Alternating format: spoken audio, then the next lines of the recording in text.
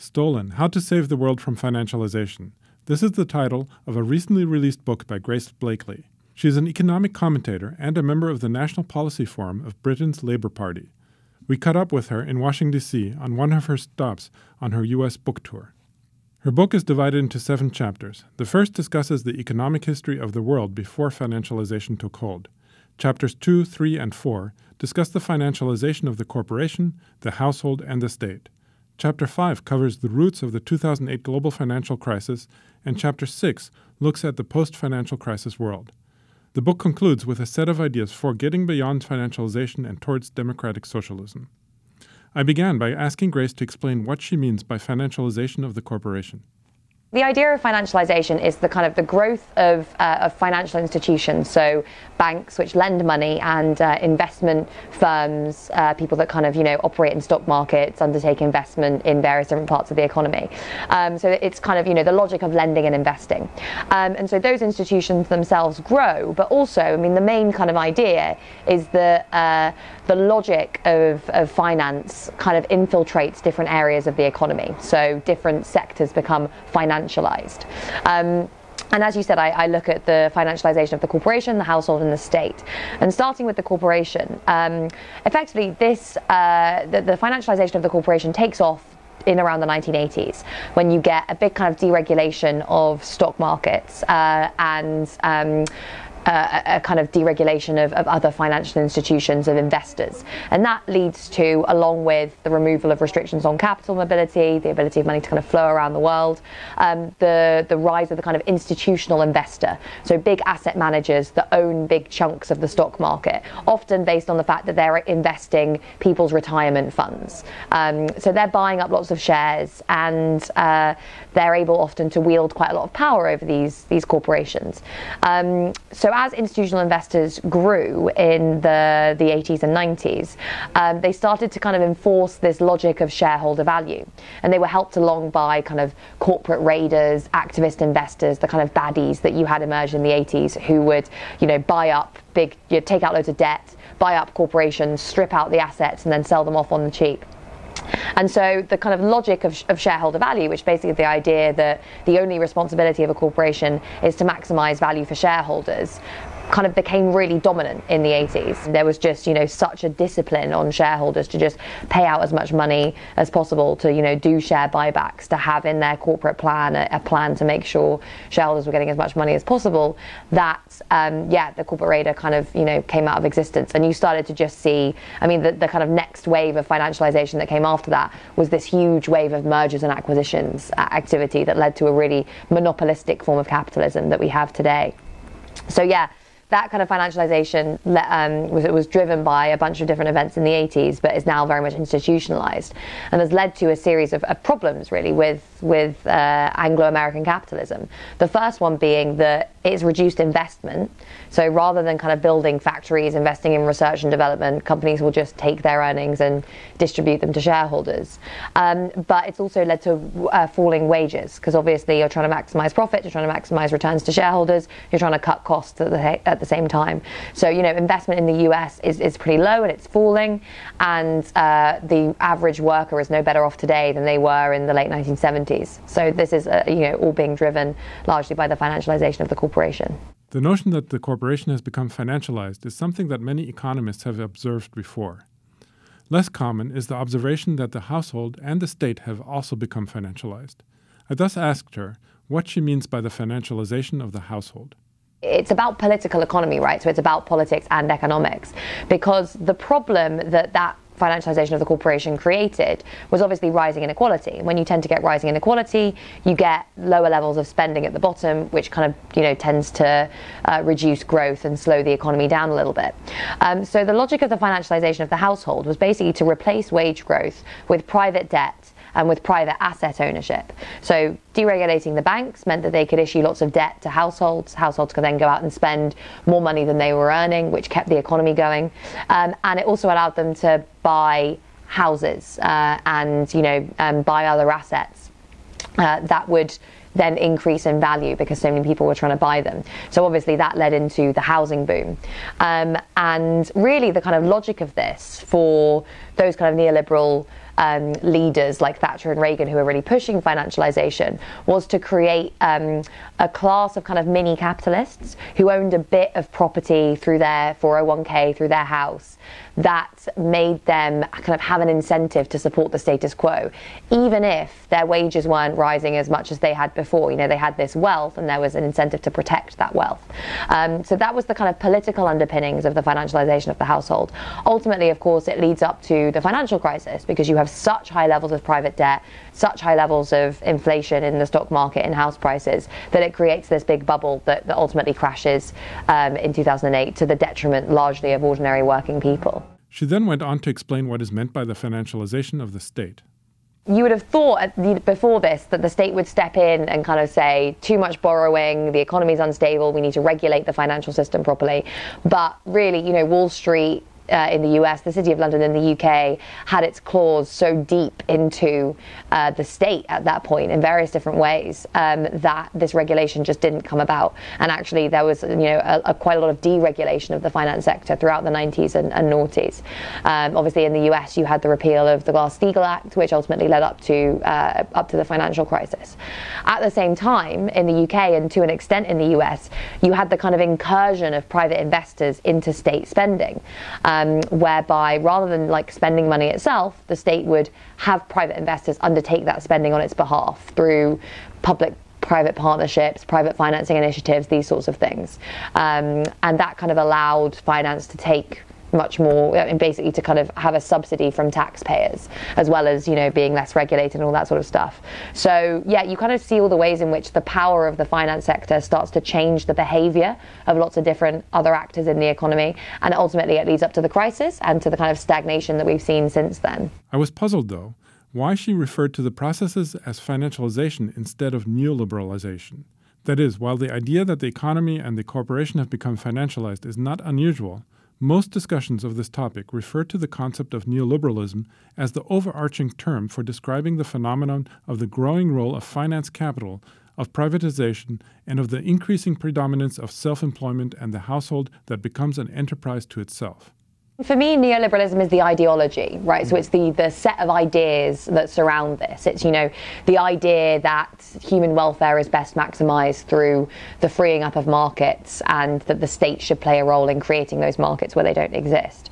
But finance-led growth is almost the result of that. It's the economic model that emerges from the application of neoliberalism. And that tells you something about neoliberalism, right? Which is that it's an ideology that's promoted by a set of interests, primarily in the financial sector, who expect to benefit from the imposition of this ideology. So I see them as basically running alongside each other. But it's really important that we understand the structural factors that emerge from the imposition of neoliberalism, rather than just seeing it as an ideology that we can just attack. Right. We need to understand the power relations that sit underneath it. Grace's book does a good job of explaining how the financialization of the corporation, the household, and of the state led to the global financial crisis of 2008. Since this is a topic we have covered at The Real News on many other occasions, I decided instead to focus on how she sees the post-crisis world. After all, immediately after the crisis, there was a general belief that neoliberalism and financialization had run their course and would be replaced with something else. But this has not happened, it seems. In the aftermath of the financial crisis, many on the left are kind of like, well, this proves that everything we've been saying for a really long time is right. So obviously we're going to get socialism now. But of course, it doesn't work that way. The ideology that was associated with the finance-led growth of neoliberalism was also, it was really, really powerful. It was associated with, this idea that history was over, capitalism had won. And people really did believe from the end of the 80s through to the financial crisis that things would continue to get better and better and better. And that doesn't just get undone overnight. It takes a while to accustom yourself to the fact that things aren't just going to go back to the way they were before. Because in the depths of the crisis, it was still possible to believe that if we just did the right things and we just listened to the experts, things would go back to the way they were before the crisis, and everyone would, go back to having massive homes and loads of debt and whatever. It's only been 10 years later, or more than 10 years later, after, we've had wage stagnation, productivity stagnation, rising inequality, ongoing housing crises, ongoing financial instability, all sorts of problems with the economy, that people are starting to think, right, okay, things are never going to go back to the way they were before. And that's actually a more revolutionary moment than in the depths of a crisis. In the depths of a crisis, people are scared. They kind of, want to cling on to stability. Whereas after a long period of stagnation, people are more likely to say, right, I'm not going to benefit from the status quo anymore. I'm going to put my weight behind radical change. And I think that's the position that we're really in today. I think it's why we're seeing so much political turmoil. It's because an increasing number of people realize they have so little to gain from the status quo, especially young people who are never going to be able to, many of them are never going to be able to buy their own houses. And even if they do, they're kind of eking out this precarious existence where they're not getting paid very much. They're paying loads of money just to survive. And they're working really hard ultimately for a life that isn't particularly satisfying. So, and on top of that, climate breakdown. So I really think that, a lot of people are starting to say, enough is enough. Let's think about some radical changes.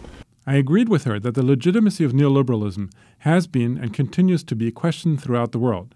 However, the structures of neoliberalism, that is the financialization aspect, remains in place. For example, the International Monetary Fund, the World Bank, the World Trade Organization, and the financial structure of the world all continue to force their neoliberal policies on the rest of the world. I thus asked her what this means for her proposal to push for democratic socialism. I see this project and the kind of socialist project in general, the kind of ideas I put forward in the book, as being based on an analysis of power relations as they exist today and charting a route to get from here to there. There is absolutely no way that neoliberalism is going to crumble before our eyes and we're going to be able to just rebuild something brilliant out of the spoils. We have to work out how best to challenge its dominance and rebuild, and basically use that strategy to rebalance power away from capital and towards labour. I don't think that policies are going to deliver us socialism. I think people will deliver us socialism. They will deliver us socialism by demanding socialism. So control over the state and control in these institutions, what it primarily does is it gets out of the way of these big movements. You've seen the way in which the IMF, the World Bank, etc. have tried and failed to impose neoliberalism on a bunch of different countries in Latin America recently. We've had protests in Ecuador, Chile, Argentina, etc. And yet you're starting to see that, the dominance of these institutions, which was previously unassailable, erode. And I think that's part of a wider movement around the world of people questioning the legitimacy of these institutions. So yes, the structures are still in place, but as more people, realize that they have more to gain from challenging the status quo, as the status quo ceases to function properly, as we move into the next recession, there are going to, cracks in the system are going to open up.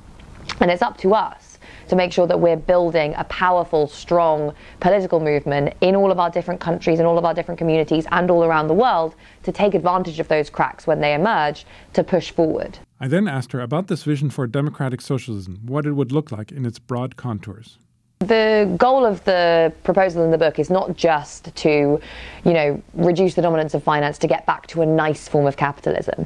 It's ultimately delivering democratic socialism. So moving from a system of private ownership of the stuff we need to produce things and the protection of that system by the state, that's capitalism, towards a system of socialized ownership of the stuff we need to produce things and its democratic control by ordinary people, by workers, by, communities.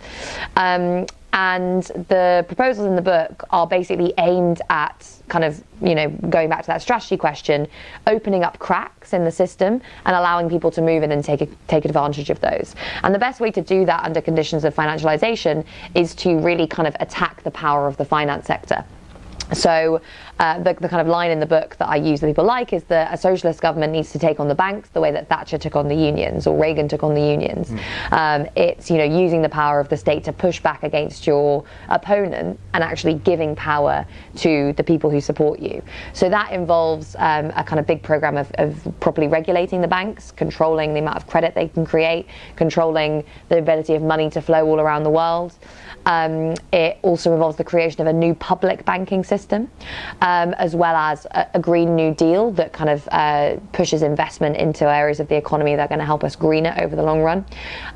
It means like reforming our tax system so that we're taxing wealth, increasing taxes on the rich, and it means giving power back to working people who can then mobilize to take advantage of this. So repealing anti-union legislation, providing like decommodified stuff for basically providing everything that we need to survive free at the point of use. So free transport, free utilities, cheap housing, all those sorts of things.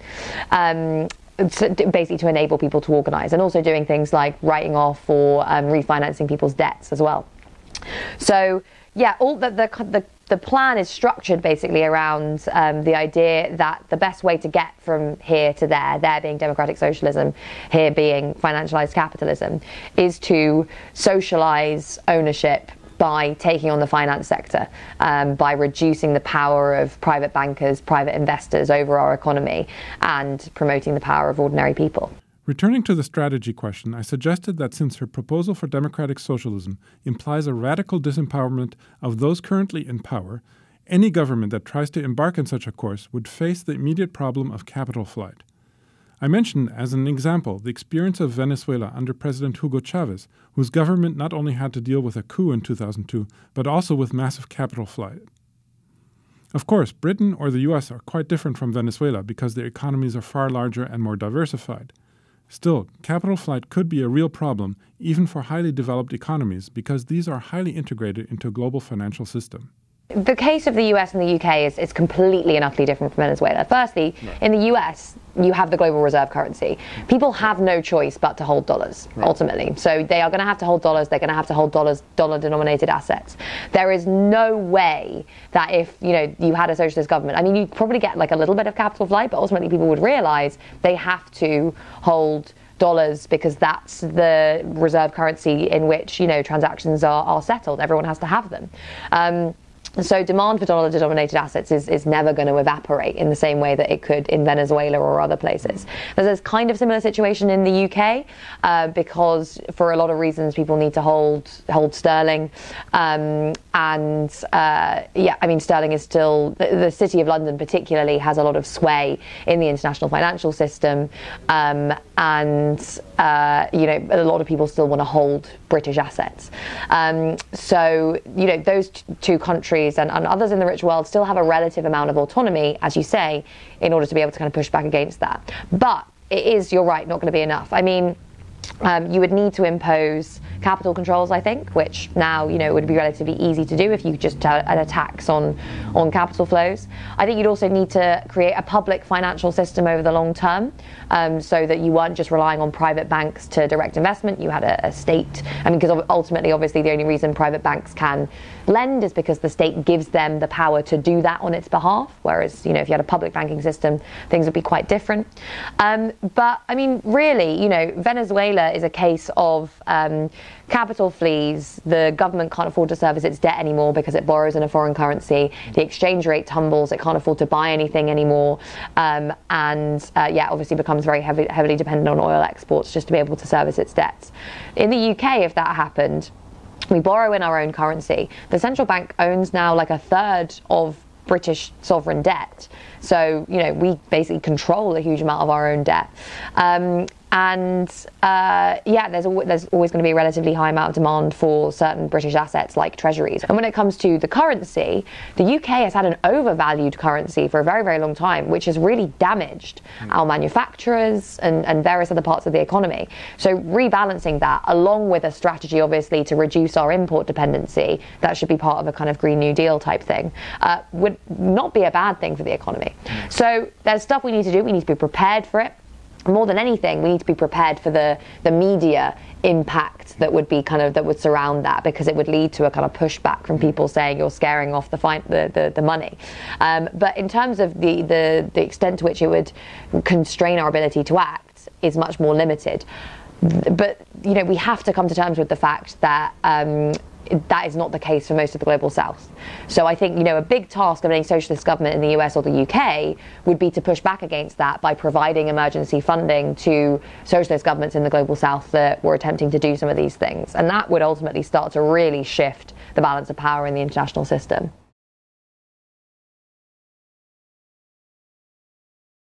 Thanks a lot for watching. Appreciate it. But do us one more solemn favor. Hit the subscribe button below. You know you want to. Stay up on the videos.